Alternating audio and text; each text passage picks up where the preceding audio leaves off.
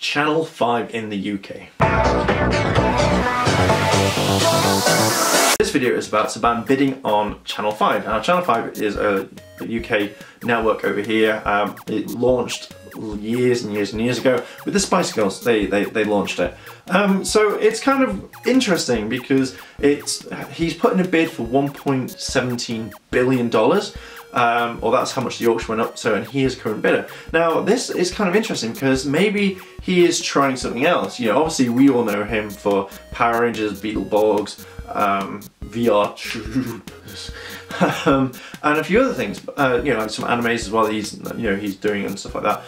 But it's very interesting because what would actually happen now is if he bought Channel 5, would there still be the same sort of format? You know, would we actually see more shows coming on there? Well, it's an interesting thing. What can we see? What will actually come about from this? I kind of think that if this does happen, then what we're going to see is more of his shows straight away. So I think that regardless of it being aired in America first or whatnot, that we're going to get it at the same time. Or maybe if he buys the channel, he can utilize the production crews and stuff like that to actually make stuff and actually bring more things to us. Maybe we will get the first issues of Power Rangers, Digimon, Beetleborgs, and you know, stuff like that. I think it's a very interesting thing. Or maybe he's just kind of branching out because obviously he has Saban Brands, he has a few other companies. So does this make him sure that he's going to open up, get more things to it, and do more? I'm very, very interested to see what he does with this. I'm kind of tempted to follow along and see what it is, but $1.17 billion, that is a lot of cash. So it's just going to be seeing what he comes out with. I just reckon it's another thing for him to add to his thing.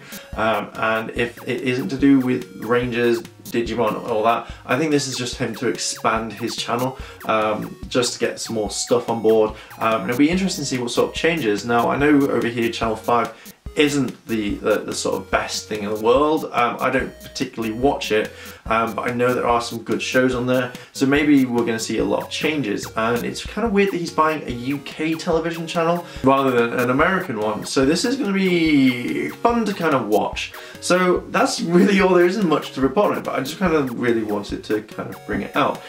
So let me know down below, guys, what do you think will happen because of this? You know, is he going to premiere his shows on that? Is he going to concentrate on that only, or do you think that this is just something just to add to his belt? So why don't you put your comments down below in this bar down here, and if you've liked the channel, like, favorite and subscribe, and I shall see you guys in a bit.